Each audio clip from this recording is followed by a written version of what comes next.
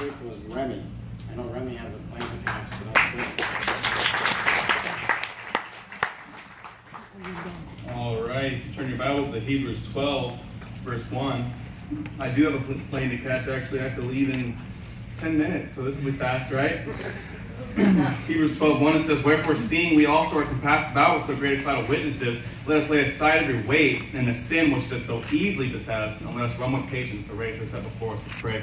Dear Father God, I thank you for this wonderful day, for that you helped me while I'm preaching, God, and you helped me to preach with boldness, God, and you give me fluent words, God, and you give me a clear mind while I'm preaching, God. In Jesus' name we pray. Amen. Amen. All right, the title of my sermon is The Work of 10,000 Men. The Work of 10,000 Men. You'll find out why it's named it later. But there in Hebrews 12:1, I'm just going to dig right into it. I don't have time to waste. But Paul's talking about, he says, let us lay aside every weight and the sin which does so easily beset us. So people are usually familiar with sin. You know, it's the transgression of God's law. Or if you're homeschooled and you don't know big words, it's basically breaking God's law, okay, right? I'm homeschooled, so I can make fun of us, right? But what they don't catch usually sometimes when they read this, it says, let us lay aside every weight. Now, the weight that Paul's talking about is not necessarily sin. It's just the things that weigh you down in the Christian life, okay? So what's an example of the weights that we have in our Christian life? Well, TV's one of them. Big one, too, that people have. Video games, sports, and exercise. I mean, people take exercise too far sometimes. You know, be healthy, but come on now. You don't need a six-pack, whatever.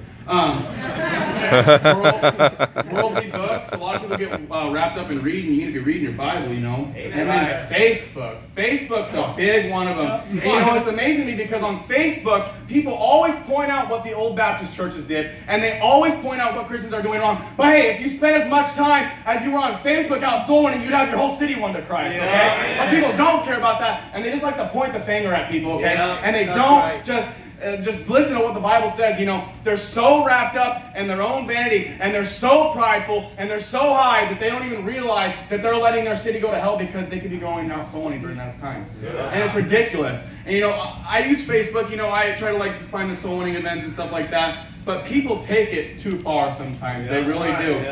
And you know, so I talked about the weights. Some of them, but you know, then there's just the plain sin that it talks about in this verse, okay? It says, and the sin which does so easily beset us. Sin that easily besets you. A lot of these are like fornication, those easily beset people, okay?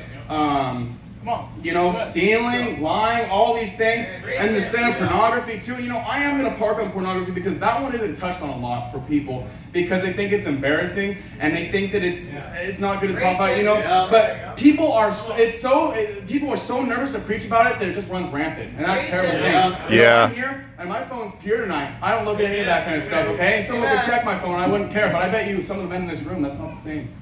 And I bet you when I say that, you have that feeling in your stomach because you know what I'm saying is right, okay? And you know what? If you're a parent and you give your kids a tablet and you give your kids a smartphone, you better be checking that. You cannot leave a kid to himself because a son left to his own bringeth his mother's shame, okay? And no matter what that is, okay? If you have a tablet or if you've given your kids free access to the internet, you better be checking that. And I wouldn't even give them that access in the first place. No. Okay?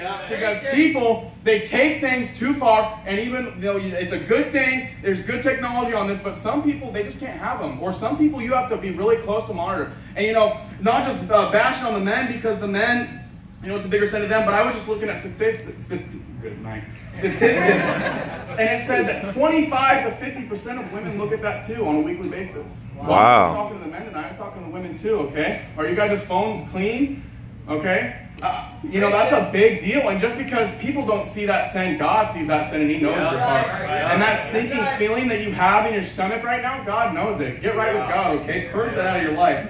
So that's the sin which does so easily beset us. And so that's one of the things you have to do the work of 10,000 men. You know, another thing that we have to cut off is backbiting and railing and tail-bearing. This is really rampant in our movement because it's seen as a little sin, but really it has a big, a wave that happens with it. In Proverbs, I don't have the verse right now, or yeah, I do. In Proverbs 26, verse 20, it says, where no wood is, there the fire goeth out. So where there is no talebearer, the strife ceaseth. Are you causing strife tonight in the church? because you just won't keep your mouth shut about an issue. Hey, if it doesn't have to do with you and it doesn't directly affect the person you're talking with, and it's not true, keep your mouth shut about it. Amen. You don't need to be telling people other people's business, okay? And you know, in Matthew, that brings me to another point. In Matthew 18, verse 15, it says, "Moreover, if thy brother shall trespass against thee, go and tell him his fault between thee and him alone." Right. Alone. That's if right. If he shall hear thee, thou hast gained thy brother. If you go and you talk to your brother and sister in Christ in private about an issue, don't go telling other people about that. It says alone. Or you can think that you're righteous because you went and did it the Matthew 18 way, but if you go tell everybody, you didn't do it the Matthew 18 way. Right. So keep it to yourself if you have a problem with someone, and that's how things get fixed. But when you have a problem with someone and you don't just let it, and you don't just keep it between you and them, well, then I tell Peter about it. And then Peter, you know, he goes and tells someone else because he doesn't know that we solved the problem, and it just spreads that way. Gossip's like fire. That's what it says in that verse. It said that it's the gossip, you know, that a talebearing is like a fire, okay? So if it's not your business and it does not true and it doesn't apply to a person directly, you don't need to tell them about it, okay? Amen, brother. And then it says in Proverbs, I don't have the verse right now, it says, "The north wind driveth away rain, so doth an angry countenance backbiting tongue." If someone's backbiting, you get angry with them. That's what the Bible says. It says it drives it away like the north wind, okay? Because if every time someone came and was telling me backbiting things, or they were backbiting my brother, if I got mad at them, you know what? That would stop right then. But people don't get mad, and they're scared to confront people. Hey, that's something you confront someone about. If you're backbiting on your brother and sister in Christ, you confront them right there, and you say, "Hey, don't talk about my brother or sister in Christ," okay?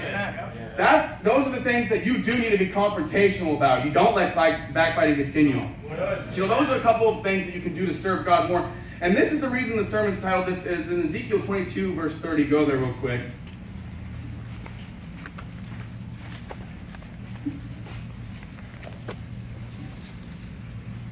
Ezekiel 22, verse 30, it says, "And I sought for a man among them that should make up the hedge and stand in the gap before me for the land, that I should not destroy it, but I found none." This is so true today with the Baptist churches. And Baptist churches will not stand in the gap today. But you know, that's what I was talking about earlier about the pointing of the fingers. Well, you can just sit there and say, "Oh, well, the Baptist church is up in the Philippines, or the Baptist church is over in New York, or the Baptist church is over in Kentucky. They don't have the pastors. They don't have the soul winners. That's their fault." Hey, but you know what? I don't take that as their fault. I want to win the whole world to Christ, not just my area. And you know what? If you're only going soul winning once a week, if you're only going soul winning twice a week, you're not going to win the whole world to Christ. And people are literally dying and going to hell. And while you sit there on your Facebook and point out people, and while you sit there watching TV, people are dying and going to hell.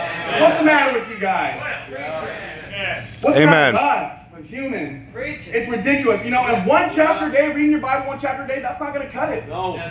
Going soul winning once a week ain't going to cut it. Going soul winning twice a week for an hour, that's not going to cut it. You need to get together as a group and go out with your brothers and sisters in Christ and make extra time. Pastor Menace can't just make all the times for soul winning. Sometimes you got to go do it with a group of people. You know, let them know, like he said. But go soul winning more than just once or twice a week. Go more. I don't want to let this whole world go to hell. And I don't want to get up to heaven and say, "Well, you know, there was those other Baptists that didn't do their job." No. You know, I want to do their job for them. I want to work some overtime. This is a war that we're fighting. Amen? Amen. It's a war we're fighting. And you know Amen. what? We're outnumbered, just like the theme has been, and even just like the theme of this morning. We're outnumbered. And you know what? When you're outnumbered, you got to do the work of 10,000 men. Every soldier needs to be fit for the fight. Every soldier needs to be on top of their game. They don't need to be reading one chapter a day. They don't need to be praying for 10 minutes a day. You need to step it up. Step it up because the world's going to hell. Step it up because Jesus died on the cross for your sin. How often do we let that go by the wayside? Go to Titus 2.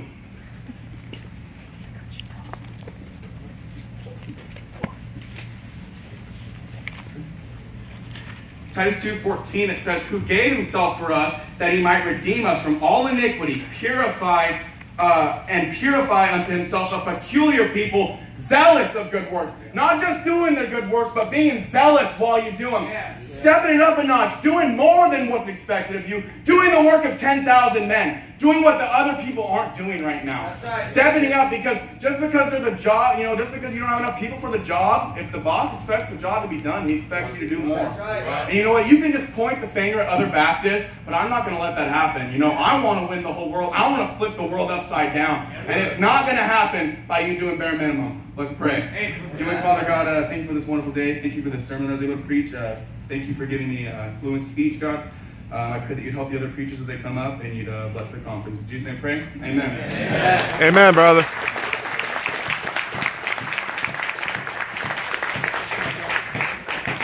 I do want to just make it clear, because Remy does have a plane to catch. She did not bribe me to fill the plane. I do take bribes, but